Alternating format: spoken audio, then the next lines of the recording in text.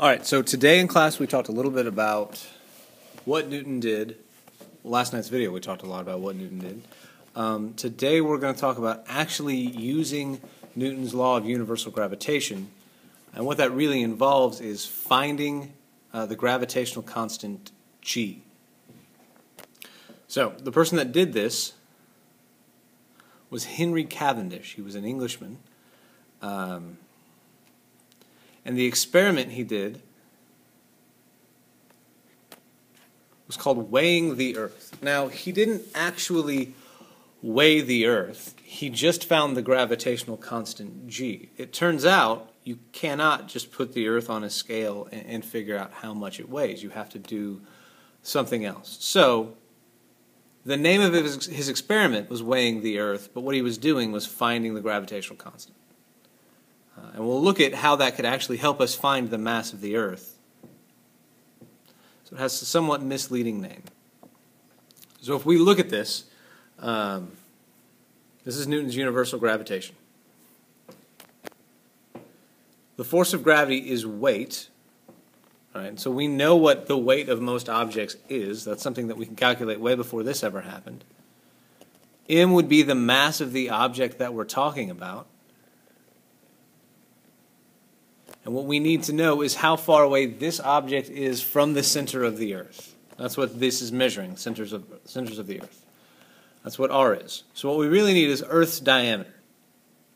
Earth's radius, Earth's diameter. And it turns out we've known this for an awfully long time. It was calculated around BC 200 by a guy whose name I cannot really pronounce. Some Greek guy, Eratosthenes.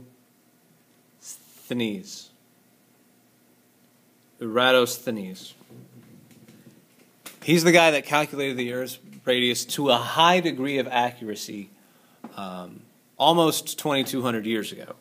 So by the time we got to Henry Cavendish, we knew the Earth was round and we knew how round it was. So if I want to find out the mass of the Earth, this is the radius, 6.37 times 10 to the 6th meters. If I want to find out the mass of the Earth, then I need to find g, because the only thing I won't know in that equation would be the mass of the Earth. So once I find g, anyone, anywhere, as long as they know the Earth's radius, can calculate Earth's mass. That's why they called Henry Cavendish's experiment to find g weighing the Earth. The first thing that he did after that was find the mass of the Earth. So, what did Cavendish do? He used this thing called a torsion balance.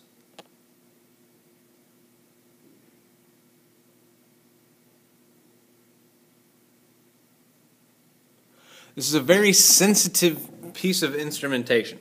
So what he did was take a wire, and he balanced at the end of the wire, he balanced these two red spheres. Okay?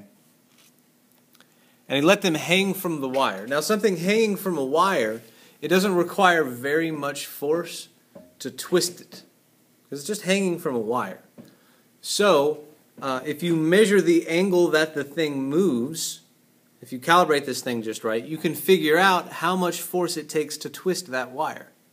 So what this allowed him to do was to measure a very tiny force to a very high degree of accuracy.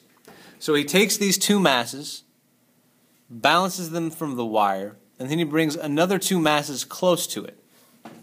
And the gravitational attraction between these masses causes them to twist that wire a little bit. And so Cavendish measures how much twist there is there, and he knows how much force that corresponds to, and he knows how far apart these things are. So he has all of his little pieces. He knows the force, he knows the masses, he knows how far apart they are, so he can find g. And when he does his little experiment, g comes out to a very tiny 6.67 times 10 to the negative 11th Newton meters squared per, and I wrote that down wrong, sorry, Newton meters squared per kilogram squared.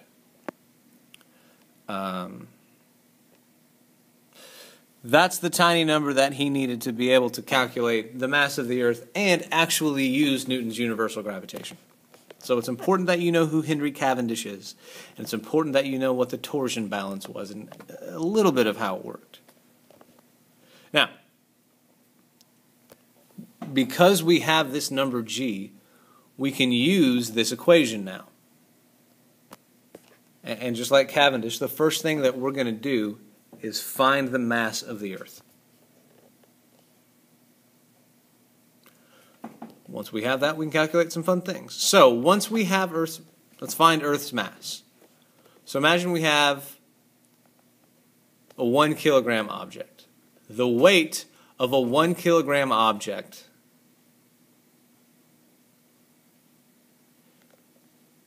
on the Earth is 9.8 newtons. Weight is just mass times the acceleration due to gravity. We knew these numbers since a little bit before Galileo.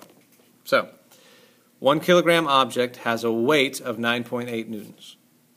So if we take our little gravitational formula, F equals gmm over r squared, we're going to plug in the things that we know.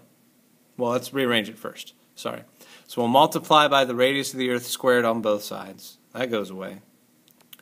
We'll divide by the mass of the object, and we'll divide by g. When we do that, everything on the right side crosses out, and our expression says the mass of the Earth is equal to all that. Radius of the Earth squared times the force of gravity divided by m divided by big G. And so what you need to do is substitute all of the numbers that we have. We know that the radius of the Earth is 6.37 times 10 to the 6th meters. So we'll plug that in for the radius of the Earth. We'll square it. We know that the weight is 9.8 newtons. We know that the mass of the object is 1 kilogram. And we know that G is 6.67 times 10 to the 11th Newton meter squared per kilogram squared. Now, when you put these things into your calculator, instead of doing the times 10 part, remember that you're going to do the second comma thing and use the little E button to do that, or EE, depending on what your calculator says. Be careful with your parentheses. Now, as you do this, some things cross out. Some of those units go away, and we're left with, on the bottom, kilograms. So, it goes to the top, and our units are correct in kilograms. Once we plug everything in, we find the mass of the Earth to be 5.96 times 10 to the 24th kilograms. And what we're going to do is just simplify that a little bit and say that the mass of the Earth is 6 times 10 to the 24th kilograms. But this is how we would use Newton's Newton's universal gravitation to find that. The second thing that we may do with this is just finding the force of gravity between any two objects given their separation. And we'll play around with that a little bit in class. It's a matter of plugging something into the equation. I also might give you more information and just have you find another piece, like what we just did with the Earth. It's basically just using that equation. And then the third thing that we will do in this class is find orbital velocity, or orbital speed, with Newton's universal gravitation. So, imagine we have the Earth and the Moon. The Earth's in the center, the Moon is going around it. We're going to use some information that we know to find the orbital speed of the Moon.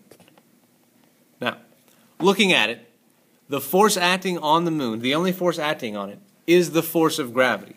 So we can use Newton's second law, sum of my forces equals mass times acceleration. And my net force here is just the force of gravity. And since we're going in a circle, we have centripetal acceleration. So we know a formula for the force of gravity. It's gmm over r squared. And we'll set that equal to mass times velocity squared over r, because we're going in a circle and we have centripetal acceleration. Now at this point, I know some of you may be saying, doesn't it go in an ellipse? And you're right, it does.